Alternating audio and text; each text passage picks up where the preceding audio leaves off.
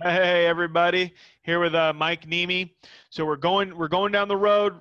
Mike took us up yesterday to the point of identifying businesses that he wanted to look into deeper to see if they could be a qualified lead, and started gathering his information and the contacts he wants to reach out to. And now we're here to pick up, talk about that qualifying process as he starts to, not the cold call yet, because he hasn't even fully qualified them, right? Nope. So these calls that he's about to make are part of the qualifying process, and he's going to walk us through on a pretty granular level because as we've talked through this, there's some real gems in there. So Mike, all right, here you are. You got your contacts, right? Start walking us through those qualifying calls. Cool. So, like I said yesterday, I built out my list. I know the names of at least 3 names from each department I'm going to call. So, I'm And sorry, calling. I'm going to stop you there. It's to qualify, but also when you're calling these names, these folks to qualify, you're looking for, what certain, is it? I'm sorry? certain information. Every There, different department, I could actually give you guys a template, but so I don't get super granular, because if you've watched me by now, I can go off on a rant. But yes. you do you, boo. It's fine. Like, it's there's a lot of good information. People are watching this anyways. They're going to be logistics and supply chain nerds like us anyways. So Well, no, so I already have kind of, and even to this day, I've been doing it so long, but I still have, again, it's not natural just to constantly, it's muscle memory, but I always have a list on what I want to ask them, right? And if it's food and beverage or CPG, and I know they're most likely going into, I say don't do so much research, just call. But if I know they're going into some big box retailers, I'll kind of position it into, or mirror a company that I work with, some of the challenges they had, and so forth, and then ask questions based on that. But for the most part, the questions are pretty generic on every cold call, right? Again, it all goes back to having a script, but more or less not scripted, but having a process and kind of constantly just keep it the same. If it's working, I hate to say that, don't fix it, but meaning from a question standpoint. sure. So I'm calling accounting, right? So first, I'm always calling accounting. So like I said, again, I like to be mindful of everyone's time, but my time as well. So I'll call accounting, and like I told you before, right off the rip, I will say, hey, listen, Mike with Global Trans, I work on our managed transportation side of things. Listen, and I'll laugh about it. Listen, I know you probably don't do any of the granular day-to-day stuff when it comes to shipping, but I'm mindful of your time, and from a financial standpoint, I know that you're handling the finances when it comes into paying the bills, running your team, and this is the controller. So I was just curious from a spend standpoint, because I only target companies that are a bare minimum of around $250,000. I just didn't want to waste anyone's time. Do you fall inside that wheelhouse? Okay, cool. And that's where I'll start asking a little bit more questions. Okay, cool. When when you're getting invoiced or you're getting, billed, is it per shipment? Is it consolidated? Do you guys have any type of software to show you visibility when it comes into any type of metrics you guys are tracking? And that's where, again, they're not always cool, but that's when they'll start opening up. It's like, okay, he's talking about transportation, but he's not talking about transportation, if that makes sense. Yeah, that's good. I mean, you go right at it. You don't try to be too cute or too slick. You just, it sounds like you're very direct, and you speak a language that they speak, right? Because hey, how many truckloads do you do? How many, shipments are you doing? They don't think in terms of that. You said bills. And that, I think that's key. That's a good takeaway. Yeah, and then again, you can get super granular with it, depending, right? But I like to make everything quick, and if they're open, I have no problems. Why wouldn't I want to sit on the phone with someone that wants to give me more information? Sure. More or less, it's like you'll get I'm like, I was like, okay, so real quick though, when you're allocating your bills, you say that you're looking at the quoted versus billed. What happens when those don't match up? Oh, I got to call the shipping department, or if they have multiple locations, I got to call that warehouse. They have to tell me, they have to approve it. I'm not paying until that's approved. It's just a hassle. I was like, wow, that sounds like a pain. Nobody in finance wants to call shipping. It's just True. nobody from shipping wants to get a call from finance. So it's like, I'm like, okay. And it's more or less, chargebacks, any type of discrepancies. Okay, cool. Well, do you guys, when it's all said and done, end of the month, you're doing your monthly budgeting. Are you're doing that manual, right? Yeah. Okay, cool. Do you guys ever get like any type of reports on, what was quoted, what was billed, and how to fix it? Like a root cause analysis? We do. We try to, but no, we just end up saying, hey, it's just pretty much the cost of doing business, right? It's not, but yes, I get it. So you get where I'm going with that. Yeah. Do you ask them about accessorials or additional chargebacks? I keep it high level where I'm just like, hey, do you quoted versus bill? You were quoted 200, you were billed 500. Okay. That's when they say, hey, I called the shipping department. We need to figure out what's going on. Who knows? There's so many moving parts. And again, it's talked about. That's why I say is everything's segmented, right? Every department that is some way, somehow dealing with the supply chain and transportation and ops should be collaborating. It's a lot smoother, right? And that's my job.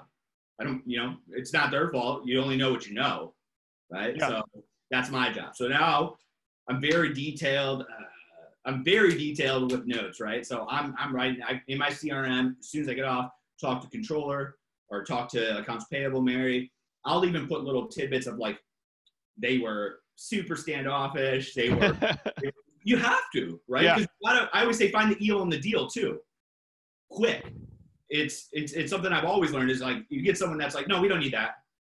There's no way. And if I'm talking to a controller and she or he is like, nope, we're good. We don't want that. It's like, okay, let's face it. It's like, if I want to date someone long term, her friends have to like me. Yeah, I can go to the decision maker or the person, and she could love me. But if her friends hate me, then you're done. Yeah, you're building up influence. You're building up a case. So you got your finance piece. You got your information. Now, who do you go to next? Who I go to next is, I would say sales or transportation, right? All right, let's say sales. What's that conversation like? That's quick. That's more or less like, hey man, or if it's a man, obviously, but like, hey, listen, I'll just go with my pitch, and I'll just be like, listen, does transportation ever, shipping costs or anything affect you from, getting into new markets or losing a sale? And if they say yeah, it does. Okay, well, how? And then you usually get, well, it just does. The prices are too high. Okay, cool. Well, real quick, again, putting price aside, so say for instance, you have a potential customer and you're trying to accurately give them a price all in, right? Do you have access to your transportation rates or how do you even do that? No, Mike, we got to call out back and then we wait for them. Boom. Good enough. Awesome. You could tell a salesperson anything, right? So yeah. It's like, I might throw it in there. Like, it's like, hey, listen, if I can actually give you access, I mean, do you guys have iPads? Yeah, cool. Some companies will let want their team to be able to quote out stuff, or I'm just going to figure out a way or a solution to build that price already in there. So the sales team already has an accurate idea. They don't even have to think about it, right? Do what you're good at and sell and not have to deal with any type of any type of shipping issues, right? Just be like, hey, this is the price. We know we're profitable because on the back end, everything's running smooth. So sales, push that aside. Transportation. Now this is the hard one. Who do you call? Everyone and their mother's calling. Transportation. Everybody's. I'm like, it's so. What do you have on your dock today? What can I price out? That's what. I'm more nervous calling shipping than I am the CEO of the company. It's because so many people splash the pot, and that's what I appreciate you sharing your process, so we can kind of all up our game. Right? It's like as soon as I call, and it's like it's funny. Their just tone changes when they're so cool, and then all of a sudden you're like, well, who you with? I'm Global Transportation Company. We're good. Yeah, vendor routed. We don't ship. Yeah, vendor routed. After I just talked to the controller, that said they did $1 million. Yeah, but no, I'll start the conversation with them real quick. Like I try not. I don't want to be fancy. I'll just say it. Hey, listen, Mike, Global Trans, laugh. I know you're getting beat up. And I said this in the cold call video. I know you're getting beat up. Don't want to be on the carrier list. I don't do anything transactional. I'm sure you have great rates. I have like 3 questions for you. Do you mind if I just get like, give me 2 minutes? Usually if you can acknowledge that and like, again, there's some empathy right off the bat. Push your ego to the side. Usually they're like, all right, or, just be direct. Quick. Do you got a TMS? No. Okay, cool. How are you? What's your process? When you receive an order right now, how are you doing that? Well, we quote out 5 different, we have to quote out 5 different quotes before we can actually book one. That's a long time, right? I already got enough information. And believe it or not, a lot of them are cool. I know I say, hey, they don't want to talk to us, but when you open it up like, hey, I don't want to do anything. I don't want freight. I don't need anything. I just want to like learn about your process. You're good to go. So, yeah, I mean, if we put ourselves in their shoes and we know how much they're truly, it's not overstated. I mean, we've all sat there and had meetings with them and hear their phones, just ringing. And then sometimes, unfortunately, those calls they are getting are very almost aggressive. Like there's no relationship. It's just, transactional, right? Everybody says they want relationships, but like at the end of the day, it goes both ways. But dude, you don't want to get me in this. No, I love talking about it. We can go down this road another time because I think we're aligned and it's a fascinating thing to talk about and to dissect. But all right, so you've called finance, gathered your information. At this point, I'm good. Okay, so the finance. Now, how about let's see, finance? I'm drawing a blank. Who'd you call?